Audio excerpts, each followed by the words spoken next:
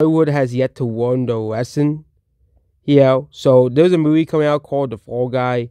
It is a non-franchise movie. I know it's based off like some really old movie. So you can technically count it as a franchise movie because it's based off a very old movie. But this movie is basically a non-franchise movie. But this movie costed $125 million to produce. And, that's a water film that isn't IP, that isn't a franchise, that isn't a part of a franchise, obviously. Burton Gosling, that expensive budgets have been booming in Hollywood since the pandemic. I think, and even the articles, even the media are saying it's wise for studios to start cutting back. Like, for example, Godzilla, they cut back on the budget. Of course, the budget's still gonna be high because actors are greedy, obviously, because, I really think most of the budget really goes towards all the A-list actors they put in their movies. Okay, for example, I think the reason why a movie like Challengers cost $55 million to make because they had to get these big actors in the movie because they want millions of dollars. And this is a big problem, I think, as well. Okay, because I don't really think a lot of these movies are super, super expensive. I think the real cost is the actors demanding so much money for these movies. And when a movie does make a lot of money, it does make a lot of money. Okay? But if it ends up having some legs, it's basically like we're not still even. Again, the movie will probably pass $100 million domestically. But again, it really depends on the international box office. If people really care about, and people will talk about but the Godzilla -1 does that, did practical effects and that stuff, and the movie costed almost nothing to make. People need to stop making excuses for Hollywood. They really do.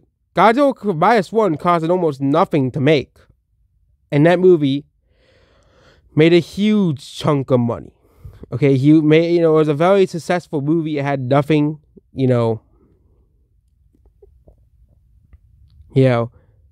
but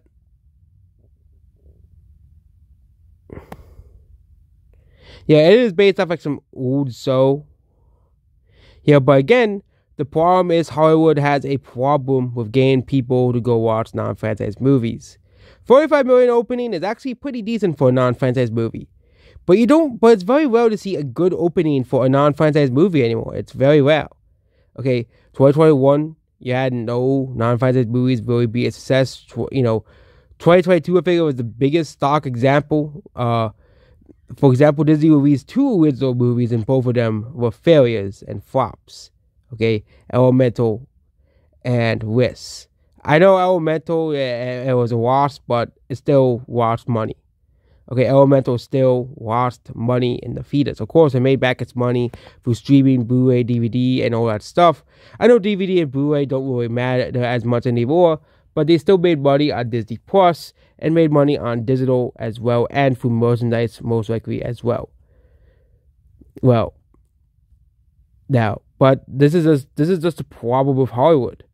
They keep making these very expensive movies, and people don't go up to see them as much, and it's not as bad as something like The Flash, okay, where they spent like $200 million, or The Marvels, where they spent nearly $300 million, or Mission Impossible, or stuff like that. But it is pretty funny that Hollywood keeps spending so much money on these movies. Like, are these actors really this expensive? Do they really want that much money from these movies? Like, they would say, but practical effects are expensive. Oh, yeah, the movie still should cost around $80 to $90 million.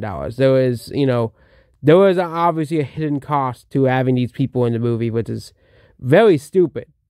But yeah, that's about this video here. Goodbye.